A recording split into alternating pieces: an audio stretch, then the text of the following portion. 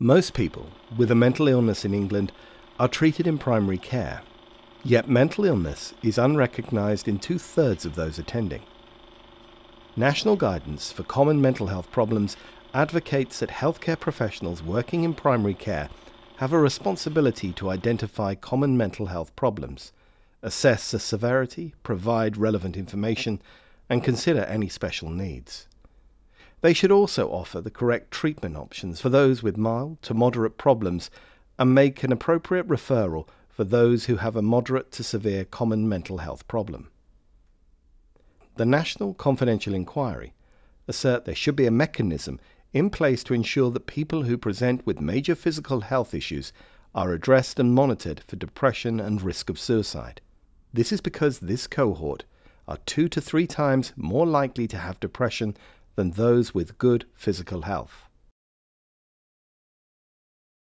Often, people do not recognize they have a mental health problem, and they may present with a physical health problem such as increased tiredness, bowel problems, difficulties with sleep, headaches, or change in appetite. Report an increase in smoking, alcohol, or drug consumption. Attend to discuss a problem with their long-term condition without realizing the cause is psychological.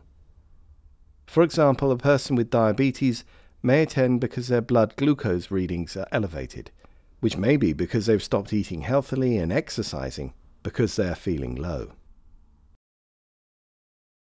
To ascertain whether someone has depression or anxiety, there are screening questions available. 2 for depression, 2 for anxiety, and a help question. The person simply answers yes or no. An answer of no to the first 4 questions indicates that the person is unlikely to have depression or anxiety. The help question improves the specificity of diagnosis. This means if a person answers yes to one of the screening questions and then declines help, this is usually because they do not have an underlying depression or anxiety. They should be given the option of coming back to see a healthcare professional should they change their mind. An answer of yes to any of the questions should trigger a more detailed assessment, using the Patient Health Questionnaire, PHQ-9, and Generalized Anxiety Disorder Assessment, GAD-7. If a person attends and reports they are feeling down, depressed, or anxious, they can be assessed with the PHQ-9 and GAD-7. i.e., there is no need to use the screening questions.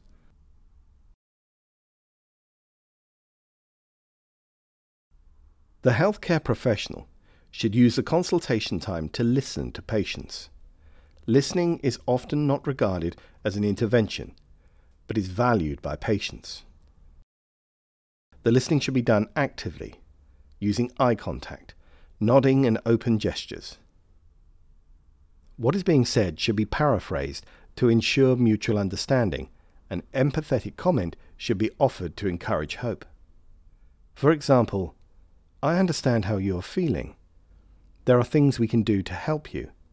Or, "I know everything may feel impossible at this present moment, but I've seen people in a similar situation to yourself, and they have got better."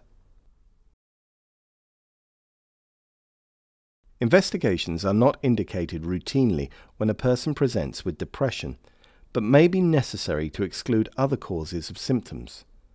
In someone with predominant fatigue, these blood tests are helpful. Full blood count to exclude anemia.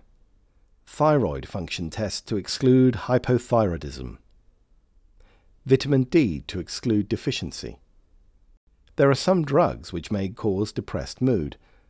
Though this is uncommon, these include centrally acting antihypertensives, for example, methyldopa, lipid-soluble beta blockers, for example, propranolol, benzodiazepines or other central nervous system depressants, opioid analgesics. The Patient Health Questionnaire is a tool to measure the severity of depression which has been validated for use in primary care.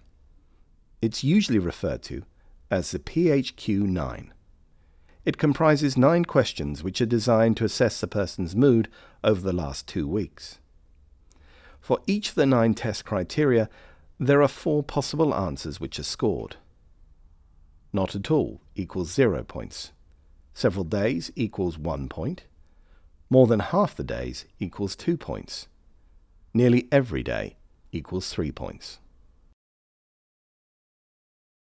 The PHQ-9 scores are added up and the depression severity is graded based on this. 0 to 4, none. 5 to 9, mild. 10 to 14, moderate. 15 to 19, moderately severe. 20 to 27, severe. Anxiety is measured using the Generalized Anxiety Disorder Assessment, which is validated for primary care and referred to as the GAD-7. Each question on the GAD-7 is scored between 0 and 3 in the same way as the PHQ-9. The GAD-7 scores are added up and the anxiety severity is graded based on this. 1 to 9, mild anxiety. 10 to 14, moderate. 15 to 21 is severe. Both the PHQ-9 and the GAD-7 provide only probable diagnosis. Therefore, further clinical evaluation is required. They can be used at regular intervals to monitor progress. Studying the PHQ-9 and the GAD-7 questions for those patients who score 2 or 3 per question guides the practitioner to choose the most appropriate therapy. For example, a high score on the PHQ-9 question 7, having trouble concentrating, could be treated with the use of worrying time and/or behavioral activation. There are more details about this in the accompanying handout. Mental health and well-being are influenced not only by a person's individual attributes, but also by the social circumstances in which they find themselves and the environment in which they live.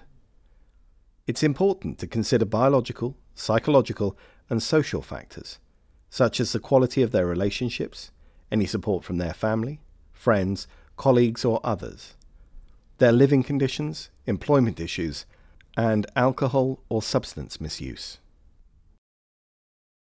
To recap, healthcare professionals working in primary care have a responsibility to identify common mental health problems, assess the severity, provide relevant information, and offer the correct treatment options.